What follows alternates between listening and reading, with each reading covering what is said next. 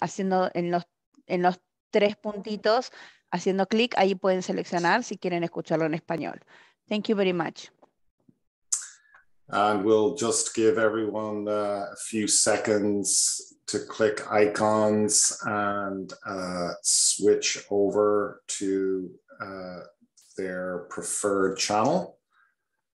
And in the meantime, we'll take just a minute or two to just finish a couple more housekeeping items.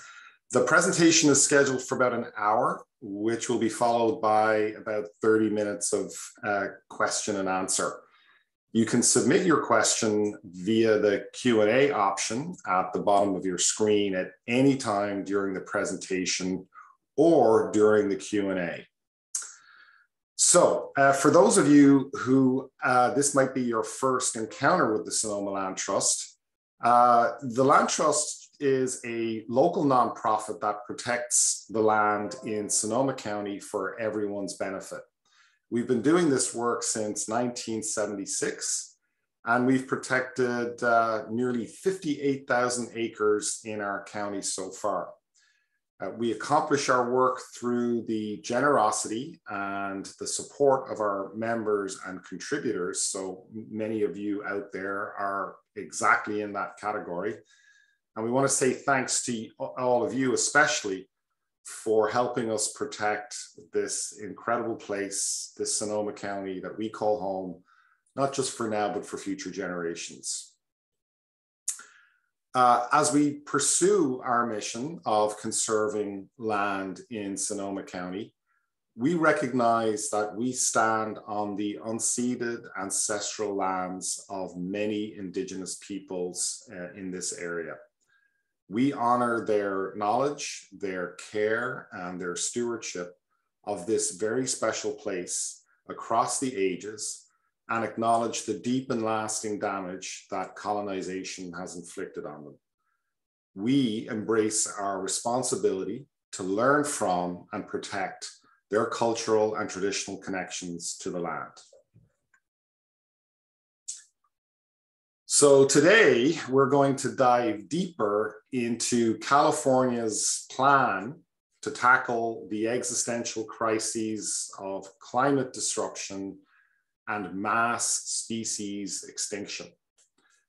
This is an unprecedented goal to protect 30% of California's landscape and ecosystems by the end of the decade. One of the reasons why it's unprecedented is that unlike some of the grand environmental aspirations of the past, this one actually has funding behind it. To find out more about what 3030 is intended to achieve, how and by whom it's being shaped, and what it could mean for the future of our state, we have two experts in the field of California environmental policy here with us tonight. And they'll walk us through the highlights of what we all hope will be a turning point for the natural world in one of the world's most threatened biodiversity hotspots. I'd like to start with introducing our good friend and go-to expert, Kim Delfino. Kim is the founder and president of Earth Advocacy, a consulting company that provides policy and advocacy guidance to nonprofits and foundations that have the goal of protecting and restoring our lands, water, and wildlife for future generations. Previously, she served as the longtime California Director of Defenders of Wildlife. She developed and directed the organization's work across the state, including determining policy and program work in wildlife, land use, water, and energy issues. Her policy expertise lies in state and federal endangered species, land use planning, water planning, and other natural resource laws.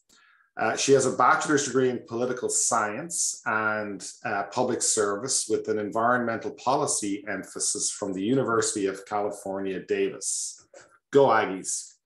And she earned her law degree in 1993 from the McGeorge School of Law.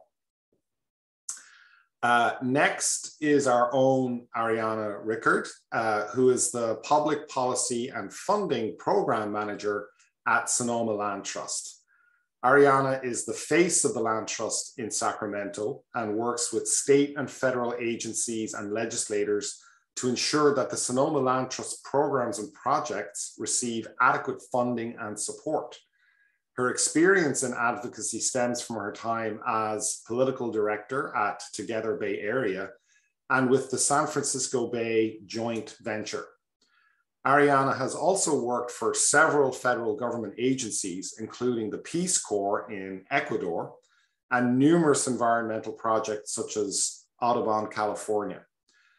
She earned her bachelor's degree from Harvard College in environmental science and public policy, and her master's in science from the University of Michigan, Ann Arbor, with a focus on ecology.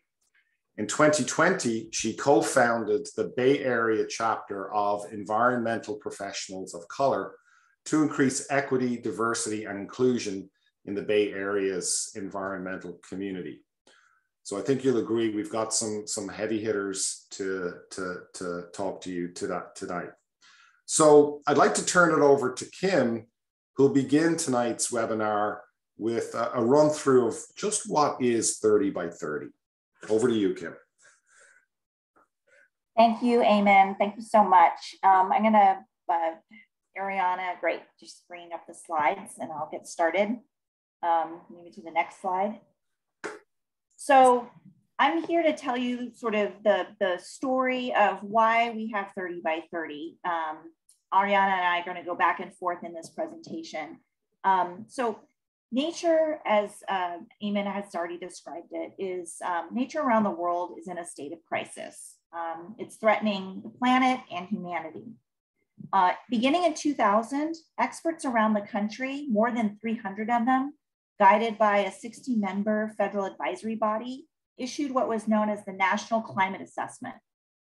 And in this assessment, these experts tell us what's happening to our climate, what we can expect to happen in the future if we act quickly, or what can happen if we don't act at all.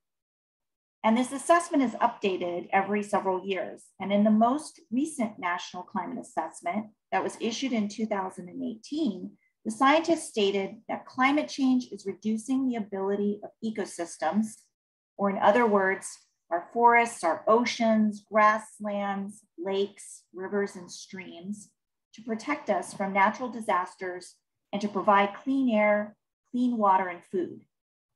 1 year later, the Intergovernmental Science Policy Platform on Biodiversity and Ecosystem Services, which is kind of a mouthful, the IPBES, which you see the cover of it here on the screen, found that approximately 1 million plant and animal species are threatened with extinction over the coming decades as a result of human impacts, and that extinction, the crisis, is both fueling the worst impacts of climate change and is fueled by climate change itself. And according to these leading scientists, the loss of biodiversity, or the loss of the abundance and diversity of species, bugs, birds, animals, plants, etc., threatens every being on the planet, including humans, thereby making the loss of biodiversity not only an environmental problem, but a developmental, economic, security, social, and moral issue. Next slide. This was confirmed in the most recent Intergovernmental Panel on Climate Change, or known as the IPCC report, which was released last month. The IPCC is the United Nations body for assessing all of the science associated with climate change. And in this report, the scientists state that biodiversity loss is accelerating, as are the impacts from climate change. And we see it. We see it here in California with drought, fire, flooding, and other natural disasters. The experts also stated that safeguarding and strengthening nature is a key to securing a livable future. And in other words, biodiversity protection is a climate solution. Next slide. In April of 2019, 19 leading scientists authored a paper entitled The Global Deal for Nature. This is a time-bound, science-driven plan to save the diversity and abundance of life on Earth through a step-down goal to protect 30% of the planet by 2030. And in fact, it's actually rooted in a proposition by a very famous conservation biology scientist, E.O. Wilson, who unfortunately just recently passed. His proposition was that in order to save humanity, we must protect 50% of the planet by 2050. But in order to achieve a more reachable goal, we are stepping it down to 30% by 2030.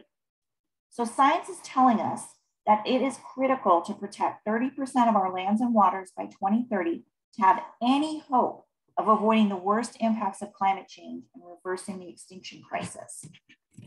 Climate and biodiversity are closely intertwined. We have to have functioning ecosystems to become more resilient to the impacts of climate change. We must stop the loss of biodiversity to ensure resilient ecosystems. Next slide. So here's a map that the Global Deal for Nature paper put forward. And I'm gonna explain how to read this here. So the dark green areas are what the scientists have projected are already protected. The light green areas are the areas in which we have the highest potential for protection and are the least impacted. The yellow areas are moderately impacted and could be restored. And the red is areas that are already very highly impacted and highly imperiled. The next slide.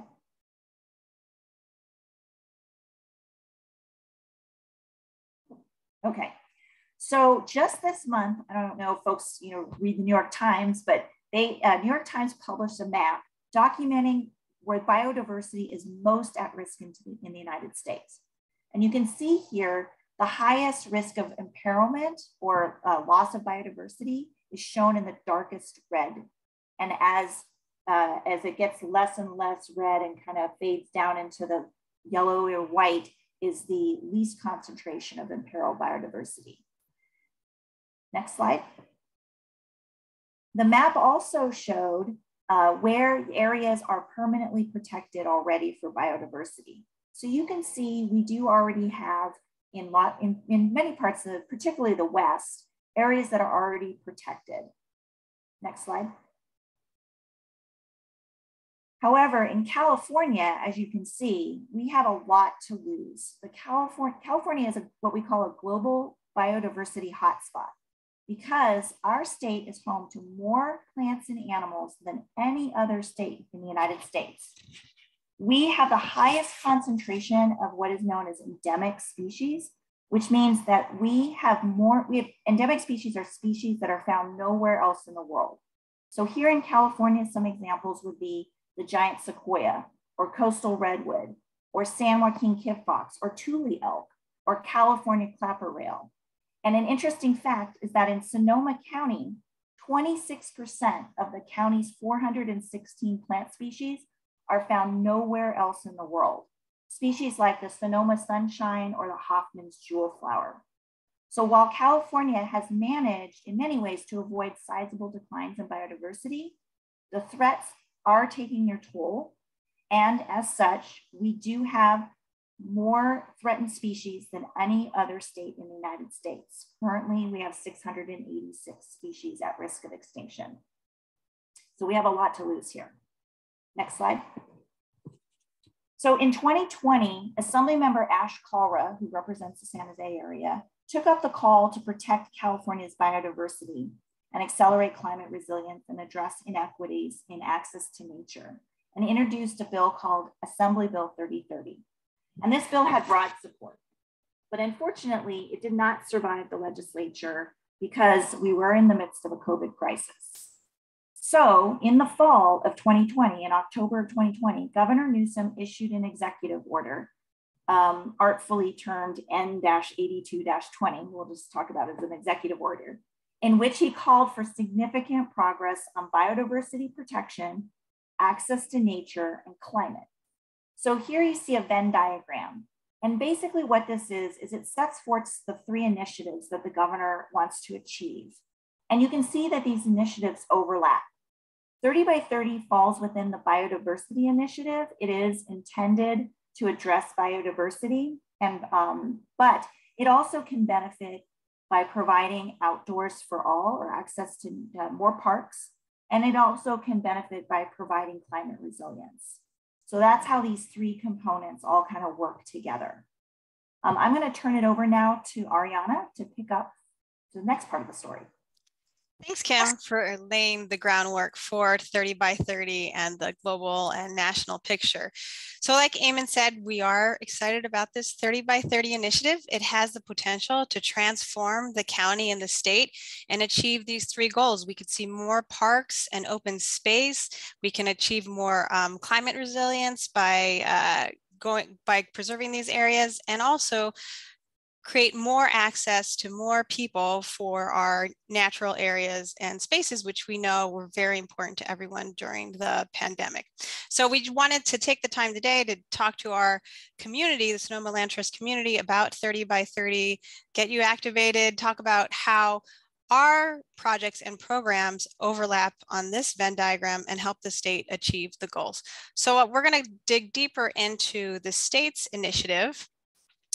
So as Kim mentioned, 30 by 30, what is it again? It is conserving 30% of our land and coastal waters by 2030.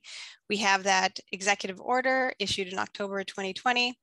And then President Biden followed with a national executive order establishing the goal for the whole country. And as Kim mentioned, this is a global to other nations that have also taken this 30 by 30 pledge. And what you see on the screen is this Pathways to 30 by 30 document that was issued in December of last year. And this is laying the groundwork for the state's initiative and how are we actually going to implement this goal in the state. So I'm going to talk now about the popularity of 30 by 30. We're going to dig deeper into what is in the Pathways document. So here's a poll from California voters showing strong support for the 30 by 30 initiative. And you can see that Californians understand that it's more than just about biodiversity, that this is about protecting our water resources, our wilderness areas, the parks and open spaces that we enjoy, and also places where wildlife like mountain lions can enjoy, can have migration corridors, wildlife corridors to roam over the large spaces they need to have genetic diversity and healthy populations. And this is not just supported in California. There was a 2019 poll done by the Center for American Progress that found that 86% of US voters supported this 30 by 30 goal. And then just to back up, Kim and I are focusing mostly on the state, but we're also tracking what's happening at the national level. So President Biden created a America the Beautiful report, sort of laying the groundwork for the national effort, and then just recently issued this year 1 report on America the Beautiful and the progress at the national level. Now, the US is a leader in preserving intact natural areas. We're one of the top 4 countries with the most preserved intact areas. And we also have led the way in protecting marine areas. So we've got about 1/4 of our marine protected areas in US waters. And we have a strong stewardship ethic working on working lands with farmers and ranchers. And other states have similar initiatives. Maine's Climate Council has a goal of conserving 30% of their lands as part of their climate comprehensive plan. Hawaii is focusing on conserving 30% of their nearshore waters and watershed areas. And then other states like New York, Nevada, South Carolina, Illinois, New Mexico, and Michigan have proposed similar legislation. But California is leading the way. We have heard that the federal government is seeing how California implements this goal as a model for them. And there's also, outside of those states, supports from cities. Over 70 mayors wrote in support of locally led conservation efforts to get to the 30 by 30 goal. So there are some similarities in this America the Beautiful report and the Pathways report from California. Both emphasize equity and honoring tribal sovereignty and supporting tribal-led conservation and restoration projects. Another thing that we'll touch on later is how are we tracking this goal? And so nationally, they are creating what they're calling an American Conservation and Stewardship Atlas, and a beta version of that will be released later this year. And then I think we're going to talk about the Pathways document, but just to set the stage for the Pathways document, we have, and then I'm going to turn it over to Kim, but there was great engagement across California in the conservation community for the Pathways document. There were thousands of participants in over 14 public workshops that were conducted last year in 2021. There were dozens of experts who put together recommendations for the 30 by 30 initiative. And we've seen that there's political will at the Capitol for 30 by 30 through the funding that's been provided in the historic budget surplus. So now I'm going to turn it back over to Kim to cover more of what's in the Pathways document. Thanks, Ariana. So as noted, following the promulgation of the executive order, the state did embark on a very inclusive public process to seek ideas, hear questions and concerns from the public, and develop a framework for implementation. As it was noted, there was actually 9 regional workshops that covered the entire state, and there were 5 topical workshops that provided background information on issues like biodiversity, climate conservation of lands and waters, and use of nature-based solutions to advance equity. And also, as noted, the state did conduct a very extensive outreach and is continuing to with Native American tribes, and in fact has held a formal government-to-government consultations and listening sessions with about 70 tribes. So in December, the California Natural Resources Agency published what it's calling its Pathways to 30 by 30 report. So this is the report that lays out how the state is going to achieve 30% of the protection of lands and waters by 2030. The publication of the draft Pathways document, as we call it the Pathways document, was then preceded by a public comment period, and the public comment period closed in February 15th. And like was already noted, thousands of comments were submitted, including the Sonoma Land Trust submitting comments, along with many, many other organizations and entities and individuals. So I think the state has done a really great job of listening to all the various interest parties on, how do we achieve this goal, which is not an insignificant goal. Now, the key objectives for the Pathways report are, not surprisingly, to protect biodiversity, expand equitable access to nature, and build climate resilience. And the report provides a call to action and a framework that many different partners can understand and participate in, depending on their roles and their capacities. The report focuses on voluntary action and partnerships. It recognizes the full spectrum of conservation approaches to achieve the 30 by 30 goal. And I would note, it is not a regulatory document, and it certainly is not providing a one-size-fits-all solution. The other thing it's not doing is it's not identifying exactly where in the state the areas that need to be conserved. The state is very much open and wanting to hear from the regions, from the communities about where they think are important. They are still, though, using science to guide their decisions. So they are trying to identify areas that have important biodiversity value. But they want to make this a bottom-up rather than a top-down kind of approach to conservation. And so the document is organized around guiding objectives, principles, and commitments, and a set of 9 strategic actions areas that people can support. So the 9 strategies to achieve the goal include supporting private conservation led by partners like the Sonoma Land Trust, creating more parks in park-poor communities, strengthening coordination and aligning conservation actions and investments across all scales of government, so local, regional, county, state, and federal.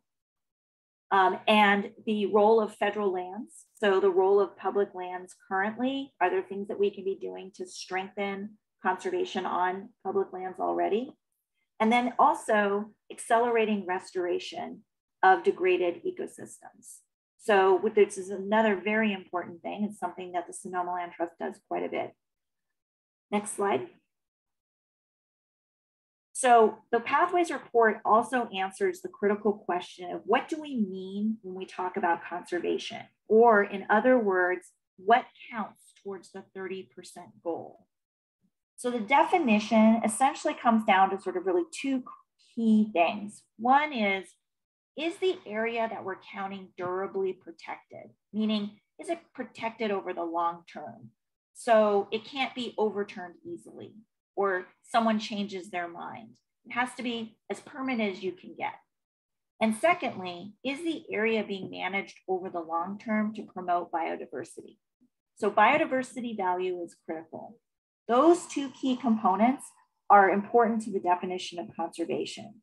And so if you apply those two components to California, the state estimates that we have currently conserved approximately 24 million acres, or 24% of our state, and that we'll need to conserve another 6 million acres of land. Now, I would note that I think the number is going to change. I actually think the number of what we'll need to conserve will probably get smaller because the state has doesn't have complete information in its database. So for example, we know that they are not counting a number of conservation easements. These are easements that are put over land in which the landowners are committing permanently to manage their lands for conservation. So I'm assuming the number is going to change a little bit, but we still have a pretty significant goal in the land in terms to get to 30 million acres. And on coastal waters, it's even trickier because the state estimates we've conserved about 16% of coastal waters. It is essentially deferring the answer to what do we need to do next to when they finish with it's something called the decadal review of the marine protected areas, which will get wrapped up in another year.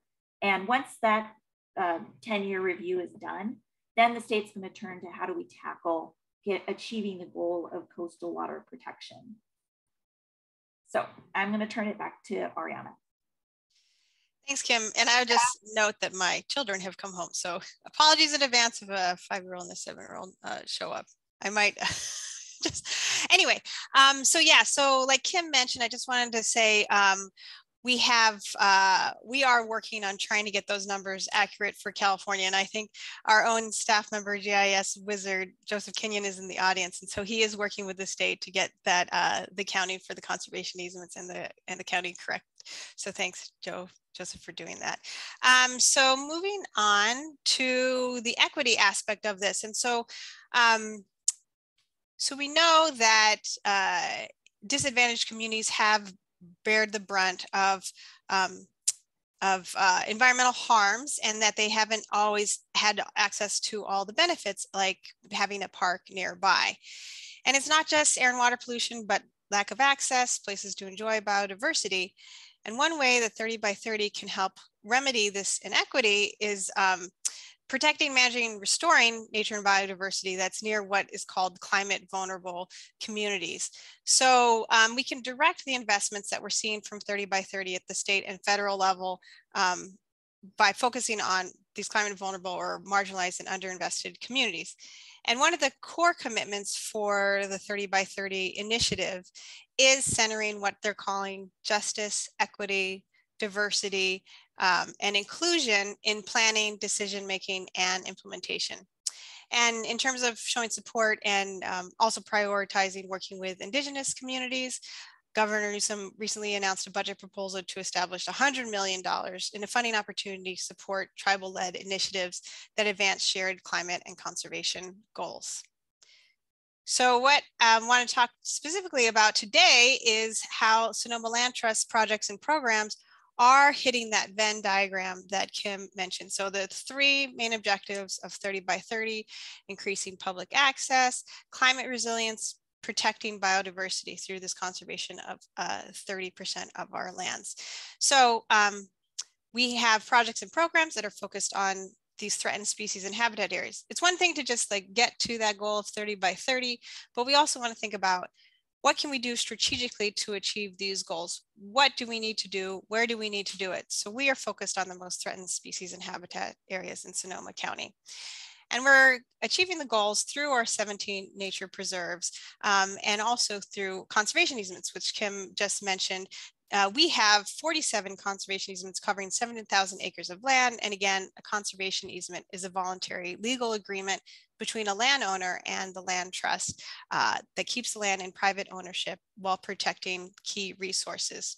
And much of our conservation easements were identified for their unique biological values. So we've got programs that are going to help get us to 30 by 30. So setting the framing for the Bay Area and the accounting that we've seen. So the Bay Area Green Print, I recommend checking it out, perusing this website when you get a chance, breaks down the protected lands by the 9 different counties. And you can see Sonoma County where we're at there. And according to their accounting, we are at 21%. And I should note that the Bay Area does have a goal of 50% conservation by 2050, but we need to get to the 30% goal here in Sonoma County. And then, as I mentioned, we've got Joseph Kenyon on staff GIS expert here at Sonoma Land Trust, created this awesome map that's breaking down the specifics here in Sonoma County and working with other agencies here to do this accounting. And you can see where our anchor and ecological preserves are on this map, where our conservation easements are. And with this calculation, it came out to that about 22.3% of Sonoma County is protected. Now there's a little bit of a discrepancy between the green print and this one, but that's probably just based on different accounting and when the accounting was made. So now I want to talk specifically about the 3 projects here at Sonoma Land Trust that are helping the state and the nation reach these 30 by 30 goals by hitting all 3 points on that Venn diagram. And the projects that we are so grateful for the support of the Sonoma Land Trust community, and we'll ask you to take some action at the end of the webinar to show further support for these particular projects. So first, I'll start with the Baylands. This is a current map, but prior to 1850s, the Bayland was this vast mosaic of tidal and seasonal wetlands. You had nutrients and sediment and water from the upper watershed mixing with tidal waters, and it was this rich, eco-diverse area that was teeming with life. But then in the late 19th and earliest 20th century, the Sonoma Creek Baylands were developed, and about 80% of the wetlands around San Francisco Bay were diked and drained for agriculture and other purposes. And so we have this fragmented habitat that you see here on this map of the San Pablo Bay Baylands. And you can see our plans for restoration here. So we've got the green is the restoration in progress or complete, and the orange is the restoration planning with hopes of, reaching most of this boundary that we have for the historic Baylands. But right now, since we have so much of this area disturbed, we're seeing consequences like flooding and the areas at risk of sea level rise. And if there's a severe storm, Highway 37 is closed for weeks at a time.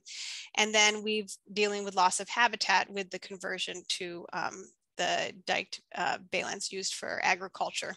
So our goal here is to conserve and then connect all these different acres. So we'd have a total area of 20,000 acres.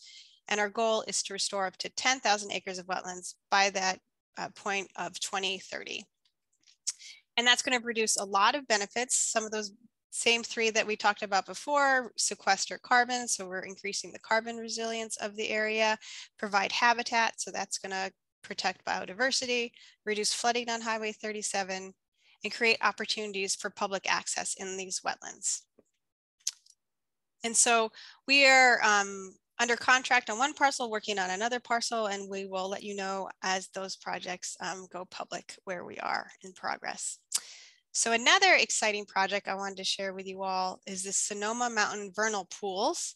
So there's a picture of one of the vernal pools, which is great habitat for rare species. So we're working on acquisition of this property, 174 acres, and lots of really diverse, cool habitat there. The vernal pools, oak woodlands, which we know support a high diversity of species, chaparral, meadows and grasslands, and the Yulupa Creek, which is supporting steelhead. Another benefit of acquiring this property is that it's creating a wildlife corridor. So what I mentioned before, the value of these wildlife corridors, allowing these species to go to different areas, mix, and protect their genetic diversity. And then, like I mentioned, the vernal pools and oak woodlands support rare and threatened plant species. And I think, and the other thing that's really cool about this Sonoma Mountain vernal pools is that it is going to connect the parts. So it's going to help connect Jack London State Park with Annandale State Park through a new segment of the Bay Area Ridge Trail. And then in terms of the steelhead, this is going to help with the federally threatened Northern California steelhead by reducing threats of water quality, quantity, and temperature. So we're currently under contract with the landowners to purchase this property. And so the third project that Sonoma Land Trust is working on now that supports 30 by 30 that I wanted to mention is the McCormick Ranch. So this is a 654-acre ranch. It's between Napa and Sonoma counties. It's adjacent to Sugarloaf Ridge State Park and Hood Mountain Regional Park and Open Space Preserve. And it's got stunning views, steep canyons, riparian forests, excellent habitat and wildlife support. So we've got black bear mountain lions that have been spotted on the property, and another habitat stronghold. So again, helping protect biodiversity by conserving and acquiring this property. And then also some freshwater resources, and these tributaries are going to help with coho salmon and steelhead trout, because it's a source, this property is a source of clean water for 3 different watersheds. And again, it's going to help with that public access. It's going to help connecting different types of protected areas and parklands. And again, another part of the Bay Area Ridge Trail. And really important for that habitat stronghold and connectivity. The species that we've seen use this wildlife corridor include, in addition to the black bear mountain lion, bobcat, ringtail, American badger, and black-tailed deer. So this is going to help with connectivity and prevent fragmentation, and also enhance resiliency to climate change. And then I'm going to turn it back over to Kim to talk about the funding needs to implement 30 by 30. Thank you. So it's exciting that the state is undergoing this 30 by 30 initiative. The fact that California stepped up even before the federal government and embraced the concept of protecting 30% of our lands and waters as part of an international effort is wonderful. And the fact that they are putting a plan together is fabulous, and a database. However, none of this is going to happen unless we have funding. So funding is absolutely critical for many reasons. And we need dedicated and significant funding, because if we are to protect and conserve and manage and restore the acres that we need to meet this goal, we're going to need substantial investment. Currently, the state in its budget proposal has around $768 million that it says will be available in part for 30 by 30, or nature-based solutions as they call it, over the next 2 years, with another $222 million that are earmarked for the Wildlife Conservation Board. But this is money that is being, I think, looked upon by many different people, and we need significantly more. So Sonoma Land Trust is working in collaboration with many other organizations and entities to advocate for greater investment in the Wildlife Conservation Board, in the State Coastal Conservancy, in the Department of Fish and Wildlife, and in those programs and entities that we have historically gone to and received funding from, and who have a history of providing money for acquisition, restoration, and ongoing management. And currently, the specific ask that we're directing to the legislature and the administration is that we believe that to really be sincere about achieving this goal, the state needs to invest at least $1 billion annually for 30 by 30, with an additional $1 billion for coastal resilience and protection. Now, this funding would go, like I said, to acquisition, to management of lands, and to restoration. But we also need funding for science and monitoring to provide good data so that we're making these decisions about what to do and where to do it based on good information, and to fund capacity building, because this is not going to be done by the state alone or by the federal government alone. This is going to require a massive undertaking by all kinds of partners, including the Sonoma Land Trust. So we're seeking funding for capacity building to support tribes, land trusts, resource conservation districts, community-based organizations, and other nonprofits that do critical on-the-ground work to acquire land, to identify where land should be protected, to do outreach, to envision what can be done to enhance lands, and to do more management of lands and waters. I would just note that the state did just recently announce a $100 million investment that they're proposing into the budget for next year to support tribes in capacity in order to fulfill 30 by 30. So that's a fantastic down payment for tribes, and we're hoping to secure additional capacity building for non-tribal interests as well, and as well as money for securing easements, acquisitions, restorations, like I noted. So funding is absolutely necessary. And unless we get a significant down payment, it's going to be very hard, and an ongoing source of funding, it's going to be very hard for us to be able to achieve these goals. I will note that the state funding is also critical because we can use it to leverage federal money that's available. So the Federal Land and Water Conservation Fund was recently reauthorized in something called the Great American Outdoors Act. And so now we have a really important funding stream for federal money that we can use to match with state money. And of course, there's always private investments that could be made through foundations or other gifts by donors. So there's a way of leveraging the state money. So the state isn't doing this alone, but we need them we need them to be putting skin in the game in order for this thing to work. So with that, I'm going to turn it over to Ariana. Thanks, Kim, for outlining those funding needs, and we'll get to that because that's our call to action here, is to ask you all to advocate for this funding that we need from the state legislature, and let them know that the public cares about this. But before we get to that, I just want to mention the California Nature website to do this tracking. So on the website, you've got different maps you can explore, outlining again those 3 goals of protecting biodiversity, increasing climate change resilience, and increasing access to natural spaces. And then you can see where we are. And as Kim mentioned, that number is probably going to change because they don't have quite the most accurate accounting yet, and we are helping them figure that out. So again, currently, according to their counting, 24% of land and 16% are already conserved in the state.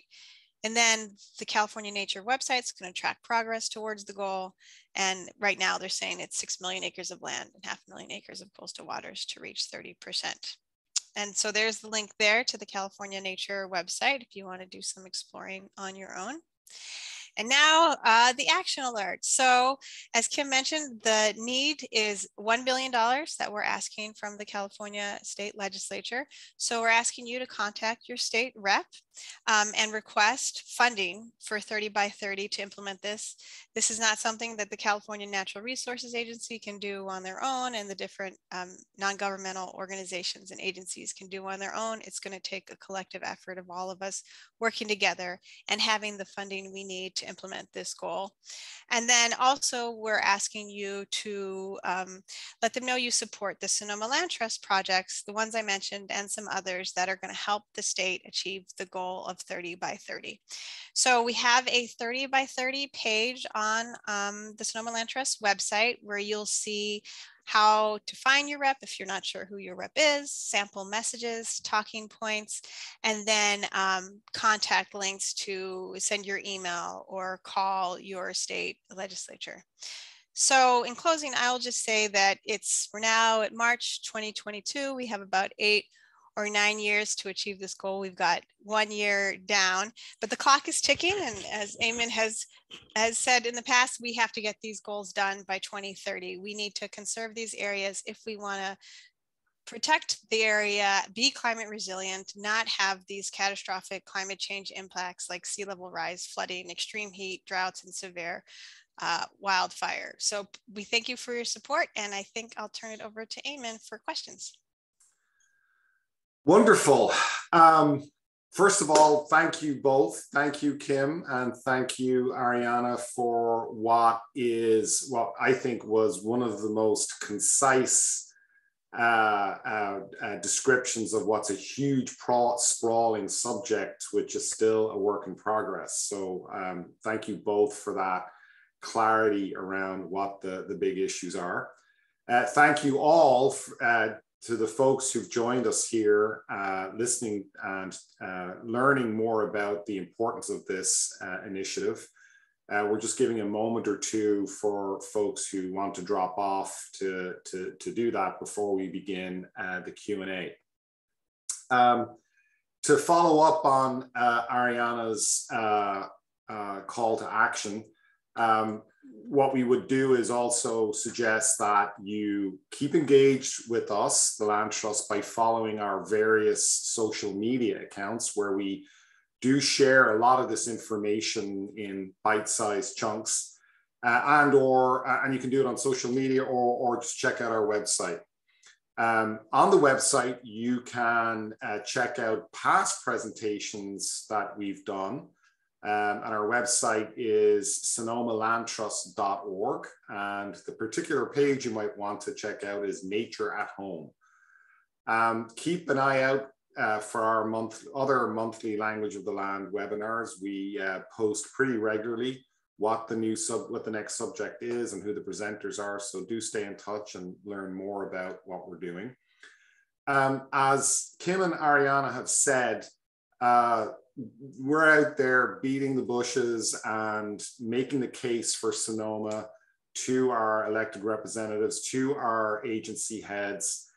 And we're also, your Land Trust, we're managing thousands of acres of protected land across the county.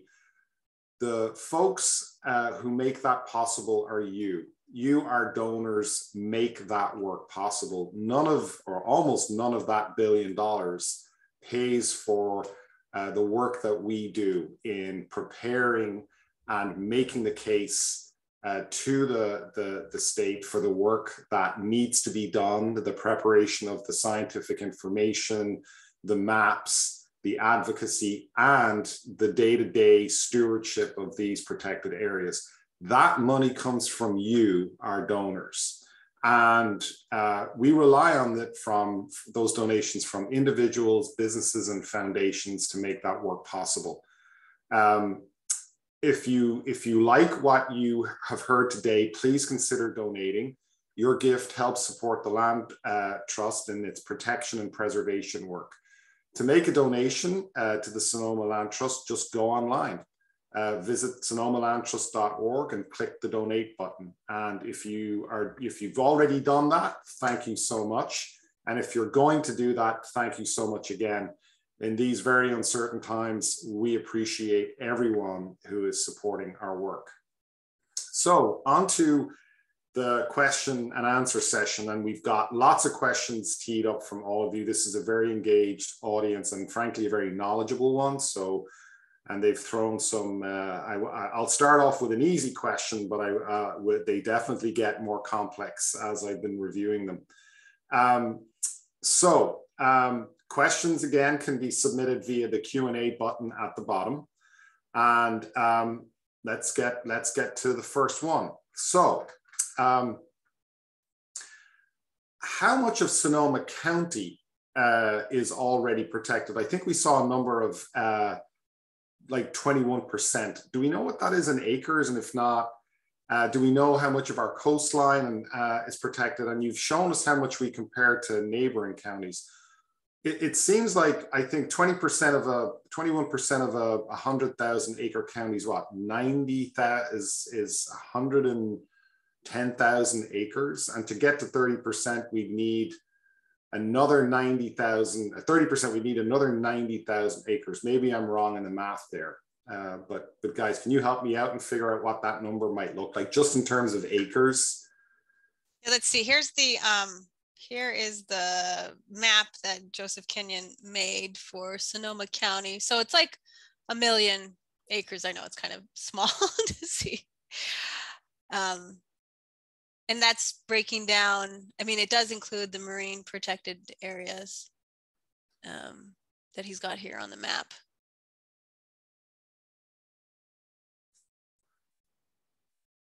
So it looks like it's a tall order to get to that 30% by the end of 2030. And we'll do a little math in the background to get that to you. But it's a pretty significant number just in terms of acres. But one of the questions that kind of came from that, and this was sort of the lead into what I thought was a very important question: how do we encourage those efforts? How do we encourage 30 by 30, not just to be about acres or numbers of acres, that making that the driving factor? You know, there's some worry out there that 30 by 30, you know, might encourage the largest number of acres with less nuance on ecological factors. And I'll turn it over to both of you. Maybe Kim, if you want to start off, and then Ariana can chime in. So that definitely has been a concern that folks have raised. You know, it's been raised by people in the Los Angeles area who've said, like, hey, we've got really, you know, fragmented landscape, and it's important to protect even small areas, and you're not going to want to do that. It's been expressed by many folks. I would say there's a couple things. One is, for Sonoma in particular, you guys are very lucky to have Sonoma Land Trust, who has done an amazing amount of work to identify areas that are of high conservation value. So there's a lot of information that the Sonoma, you know, has, and because of the work done by the Land Trust, to identify where those most important places are. And so you sort of have a leg up in that sense. But I would also say that the state is committed to the fact that 30 by 30 is a biodiversity conservation effort, and they are very committed to the equitable access to nature component.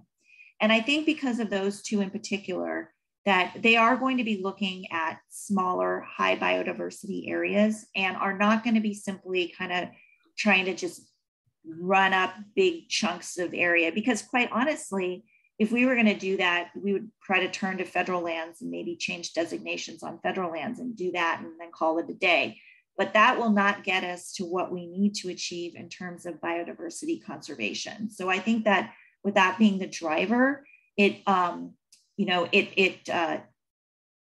think it will push the fact that we won't be just doing big chunks of land. Thanks, Kim. And Ariana, anything to add to that?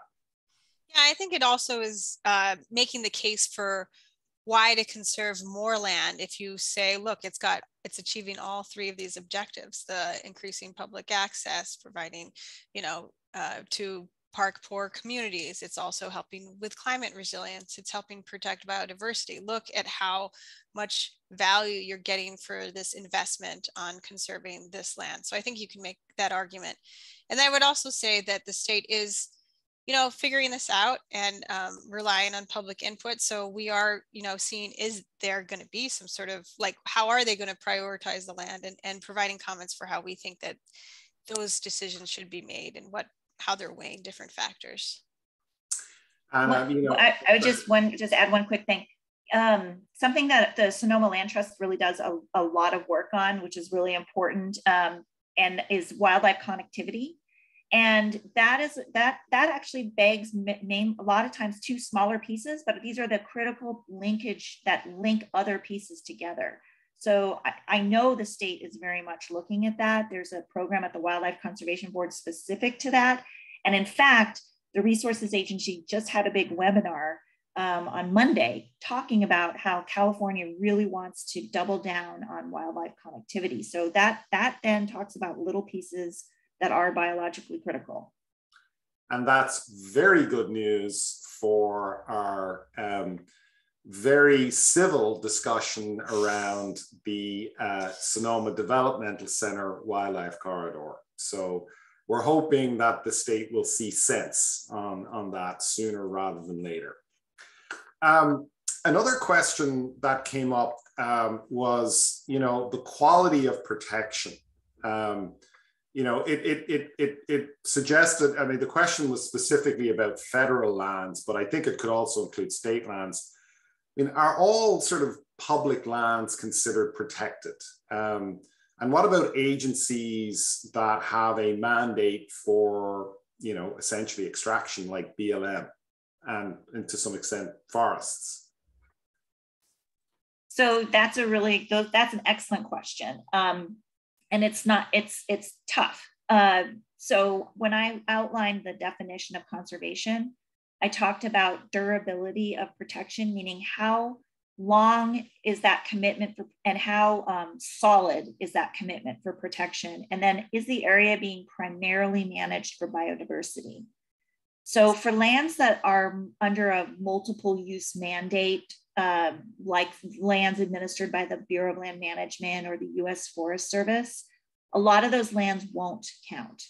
However, if lands are identified or secured as wilderness areas or national parks, or on the BLM, there's something called national conservation lands. These are permanently, or as close to anything's permanent, protected areas that are being primarily managed for conservation and biodiversity. Those lands will count. But I suspect there will be some debating back and forth over this particular issue. One area is roadless areas. Are they sufficiently protected through rulemaking, or are they not? Some people would argue yes, some people would argue no. President Trump overturned the Tongass protections in Alaska for roadless areas. So some would say maybe it's not protected. But for private lands, those would be lands that would be acquired for conservation purposes or lands under a permanent conservation easement. Those would be lands that are counted towards the 30% goal. Yes, and I think it also, speaks to, I think, the question, and just to get to the idea that, these lands, just because they're protected, meaning they're not subject to development or extraction, perhaps some of these lands, others are. It doesn't mean to say by any stretch of the imagination that they are somehow nothing that we need worry about. They are at much a risk from climate change as even as developed areas are. And that kind of leads into, I think, another fascinating and really important question, which is, does 30 by 30 really put enough emphasis on climate adaptation? The resilience aspect of climate change, because, I think, for a lot of, the folks, certainly not the folks in this audience, because I think this is an audience that definitely gets it. The conversation tends to be around climate sequestration and climate, carbon sinks, which protected land can do. But what is the role of 30 by 30 in creating more resilience and being able to weather some of the stresses of climate change? I feel like the Baylands is a great example of how you're going to achieve those objectives. And if we do reach our goal of restoring 10,000 acres in the Baylands, that is going to help with that resilience and protect the nearby communities from flooding and sea level rise, and also help with carbon sequestration, because according to NOAA, the wetlands sequester carbon at rates even higher, 10 times higher than most forested systems. So those tidal wetlands are really important for carbon sequestration and climate resilience. So as long as we're emphasizing those areas and the climate benefits and why they should be conserved as 30 by 30, then I think we're going to advance that part of the objectives for 30 by 30. Yeah, we showed that Venn diagram, that showed biodiversity, climate resilience, and outdoors for all. The more you can fit within the overlap, the higher priority I think the area will be for protection from the state's perspective, because they want to get a bigger bang for the buck. So if you can have biodiversity and climate resilience in one particular area, and also provide outdoor opportunities, that's like the gold standard. And I do know the state is very much looking at that. And, you know, again, Sonoma Land Trust has done the work in the Sonoma Baylands to identify the areas. There's other areas that they're going to need to do some more science, and the state's committed to doing the work there to try to find that information. But yeah, I mean, with climate change happening, vegetation is moving, species are shifting. This is the importance of connectivity. So I do think that resilience is very much top of mind to the state and to the natural resource managers that are working on this. Well, a question that's sort of somewhat related to that is, you know, the issue that those of us who've been in conservation a long time struggle with on a daily basis is that very often the emphasis under the old mindset was just get it under protection. And we've talked a little bit about, you know, how climate change is changing things. We're going to have to change that approach. But there still is some resistance to the idea that ongoing care for and protection for these landscapes that are already in everything from major national parks to local regional parks. Is there anything in 30 by 30 that you think could change the equation for and include local regional parks in that 30 by 30 equation, and thinking about different ways to manage and protect and steward these properties for the long term? So yeah, I think regional parks and other parks have the opportunity, I think, to qualify for 30 by 30. It'll come down to how they're being managed over the long term. Are they being managed primarily for biodiversity conservation, and what are the commitments for management? One of the things I really hope for is that, you know, like as you noted, we've been going out and acquiring, but managing lands, like the state owns a lot of land. Department of Fish and Wildlife owns more than 1 million acres of land, but they have very little money to actually manage that land. And I'm hoping that this ups the ante in terms of commitments to do more management. And as climate change happens, we are seeing that we have to do more work on lands to manage them with fire risk, with invasive plants. So, you know, I think there is a great opportunity for regional parks and for regional parks to secure additional funding for management, and for trying to get more emphasis on management and not just like, let's buy the land and count it, but like, we're going to have to steward it over the long term. And I think that also, go ahead. Yeah, I think it just also goes back to that funding need and emphasizing that we need funding for stewardship and management, that how you're managing the land might be even more important than who's owning the land, and that stewardship and management matters for public access. So you need the funds for that if we're going to make a difference there. And I think, you know, again, the Baylands is another great example that it's not just about coming to the state government with our hand out saying we need more money. It's about investments in what we call natural infrastructure, like wetlands, that are vastly cheaper to build than seawalls, actually solve the problem, at least locally, whereas seawalls transfer the problem to elsewhere, and get stronger over time, instead of having to be, you know, periodically refurbished and maintained in the way that, you know, hard gray infrastructure would have to be.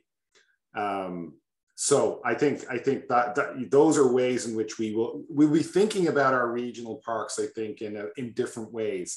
We won't just be seeing them as places to recreate or places to, you know, have a picnic or ride a bike.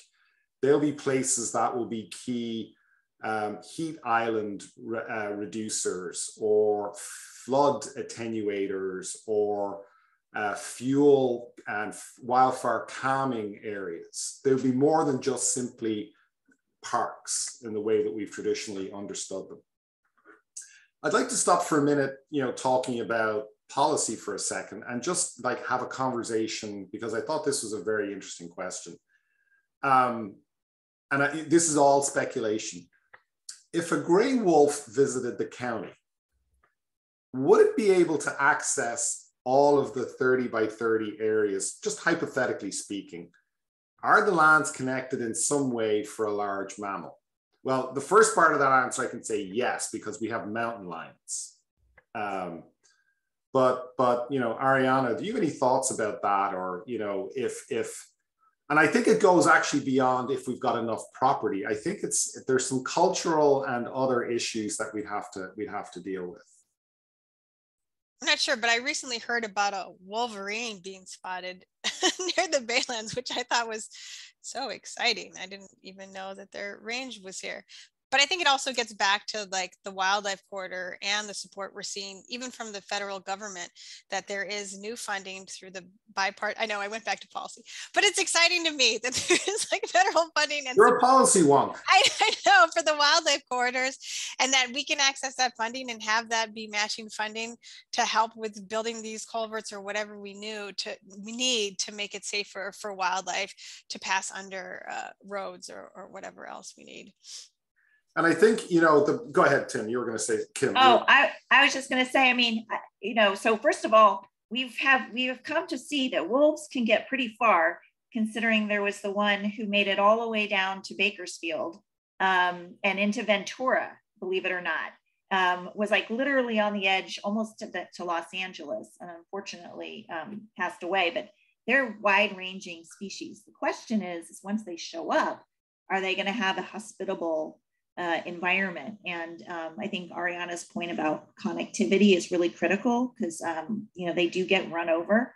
The other thing is, you know, the other opportunity here, and this is beyond 30 by 30, but 30 by 30 is a strategy for protecting biodiversity, but it is not the way we stop impairment and endangered species altogether. We're going to need lots of other types of efforts of, you know, coexistence opportunities among landowners who are willing to do things like that. You know, there's a lot of work being done to not just protect land, but also for lands that are being actively used to make them more permeable and amenable to wildlife. So there's a whole matrix of things that can be done. And 30 by 30 is a piece of it, but it's a piece of a bigger puzzle. But yeah, wolves are very hardy.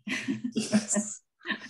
Well, and interestingly, you know, we talk about a concept in conservation, you know, a keystone species, or another way that we talk about them are ecosystem engineers. And they're not always the very charismatic wild animals like mountain lions and gray wolves. You know, in one case, one of the most important ecosystem engineers I've ever worked with is a California scrub jay, a species that's found only, this particular species, the island scrub jay, is only found on Santa Cruz Island. In other cases, various organizations are studying how beavers, the reintroduction of beavers, might be a way to solve some of our water storage problems for the future, given that with an atmospheric temperature increase of even just 1 or 2 degrees, we may not see the Sierra snowpack may go away in our lifetimes. I mean, it's not that the precipitation won't fall, it just won't fall as snowpack. So we've got to figure out ways to store a lot of that water, and it's not a problem we're going to engineer our way out of. And it may be a way that, for example, beavers may be one of the ways that we sequester and capture that groundwater. Have you, Eamon, have you seen the video of the project in Idaho where they were parachuting beavers into different locations? No, please put the link to that in the chat, because I know. I'll look for it. And so I was volunteering, and my son, he's in 2nd grade, in the library, and the librarian showed this video. And then this kid raised his hand, this wonderful description of beavers as a keystone species. And the librarian was like, "Did you hear that?" And I was like, "Yes," and it wasn't my son. But I'm going to educate him. I'm going to show him that video, and I'll find it and put it in the chat. Excellent. Another question, and I think you've alluded to it, Kim, is this issue of working lands and the role that they will play in perhaps 30 by 30, but overall, can you speak a little bit to how working lands, how the state's thinking about working lands and the overall picture of climate adaptation, since it's not just about, it's both things like how are we going to grow the food we're going to eat and how can agriculture support biodiversity, because it doesn't always do a good job of that. Right, yeah, so the executive order talked about biodiversity and climate resilience. And we didn't talk about this, but in addition to the 30 by 30 effort, the state is putting together a climate smart land strategy. So working lands has a role to play in either, and both. Because you have, like I've done, I've in my work with defenders, had been doing work with and you guys, I know do this as well, is working with cattle ranchers. So there is science out there for some ecosystems where managed grazing can have environmental benefits, particularly in vernal pool landscapes. And so there are ranchers that put conservation easements over their range lands and continue to do managed grazing, stay out of riparian areas and other sensitive areas. And those areas could be a part of the 30 by 30 matrix. For other areas, like maybe row crops that might not be managed primarily for biodiversity, but have hedgerows or do other types of efforts to promote biodiversity or carbon sequestration or climate resiliency, they could perhaps, there are programs that the state is putting forward to try to encourage those types of beneficial practices. So it's not like there's one solution for everything. It's going to take lots of different things, and partnerships in managing regenerative agriculture, I think, is something that has great value. And again, it may not always tick every box for 30 by 30, but it'll tick boxes for climate resiliency. And so I think, again, there's a huge opportunity to partner on the working landscape and have it be even more beneficial for what we need.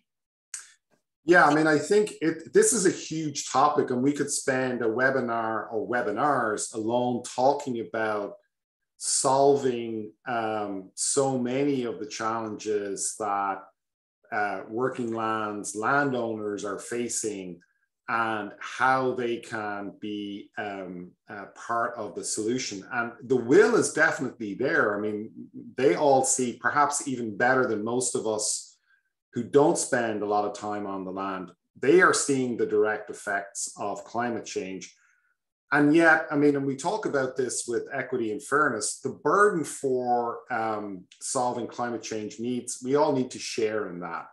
And, working landowners need to be part of the solution in ways that, they're not unfairly expected to shoulder that burden. And some of the ways that burden shows up is there are lots of incentives, such as entering, for example, the cap and trade program, but it has to be for very, very large blocks of land, thousands and thousands of acres. And if you look at the land ownership mix in Sonoma County, 40 acres is the average. So some of the work that organizations like ours are doing is thinking about how do you aggregate landowners so that they can avail of some of these incentives, some of this funding, some of this investment in climate and biodiversity friendly food production. The other I think overlooked aspect to this is that there are programs currently underway that are showing not only, is it possible to, make a living as a working landowner and be biologically friendly, but that it's often a mutually reinforcing relationship. I think about the pop-up wetlands that we're seeing that, you know, in the northern part of the state, where in exchange for flooding landscapes or keeping landscapes flooded during migratory bird seasons, farmers are starting to see their rice yields increase. And this is exactly the kind of reciprocity that we're hoping to see in working lands management. Just also emphasize the voluntary aspect of this. And like Kim said, the Pathways document is not regulatory. And the same thing with the national initiative, America the Beautiful, it's encouraging voluntary partnerships. So we need private landowners, we need working lands people, we need all of to be together on this if we want to achieve 30 by 30. A question has come up is how are rivers and waterways being specifically looked at, do we know, in the 30 by 30 Pathways document? So interestingly, there wasn't a specific water strategy, which many people pointed out. However, I do know that the state is going to make sure that they cover that more carefully and specifically in their document. So they're looking at it in a number of different ways. They're looking at it in terms of how the waterway fits within the larger landscape, so that you know, if you're counting a particular area, you're going to want to make sure that the water features that are part of that area are also you know, in good condition and healthy. So wetlands, I mean, some of the most biodiverse areas are water associated, riparian areas, wetlands. These are areas that have high value. And so those will be areas I think are going to be very much focused on. The other thing is many people had recommended that the state look more at designating what they call outstanding natural waters designations, looking at encouraging greater in-stream flow acquisitions, so that we know that water will be flowing through areas at the appropriate times when species need them. Designation of wild and scenic rivers, both at the state level and the national level, is another option. And in the coastal area, you know, doing and restoration. So this is another opportunity where we could be looking at culverts, removal of barriers in streams, dam removal, culvert replacements and restoration. So water has a significant role to play when you're thinking about it, particularly in terms of like the bang for the buck for biodiversity. And that's something that in particular we're working on very specifically. It's a new body of work for us here at the Land Trust, where we have just finished an extensive scientific analysis of the 5 most important sub-watersheds of the Russian River, and looked at right down to the parcel level what strategies we would use with different land types that abut the river to increase water flow in the Russian River. And they range from outright protection and making part of a park, to restoration, particular kinds of restoration to increase and improve the flow of water. And then really innovative new tools that the state has introduced, such as water forbearances, whereby there is a deal struck between landowners and the state to incentivize landowners to release water that they know they won't need at times when the river needs it most. And those deals include tax incentives and other sorts of funding investments. So there's that is a new territory for conservation in California, and we're pioneering some of that with some of the early work that we've done on the Russian River.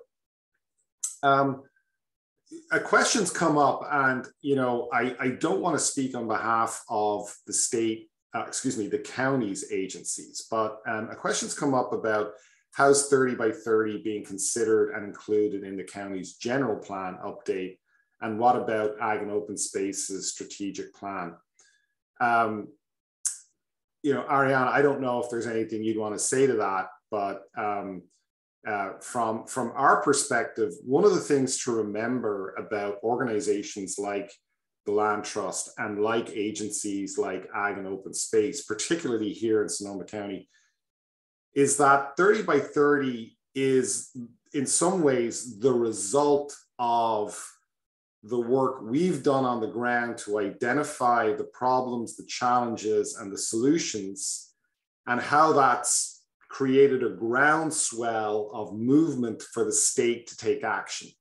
And by that, I mean that you might not find the words in earlier versions, the words 30 by 30 in earlier versions of the Ag and Open Space Plan, but the spirit of it is very much there, because it's the same idea, the same sets of ideas. And I know that the county staff, we've been talking with them as close partners, thinking about how we will coordinate some of this work so that we're obviously not duplicating the effort, how we're coordinating that effort and ensuring that it's aligned with the funding sources that will be available through 30 by 30.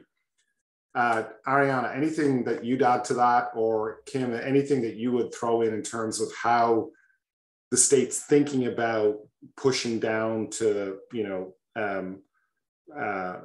maybe not even so much our county, but counties that don't have something like Ag and Open Space, and creating the planning to coordinate that?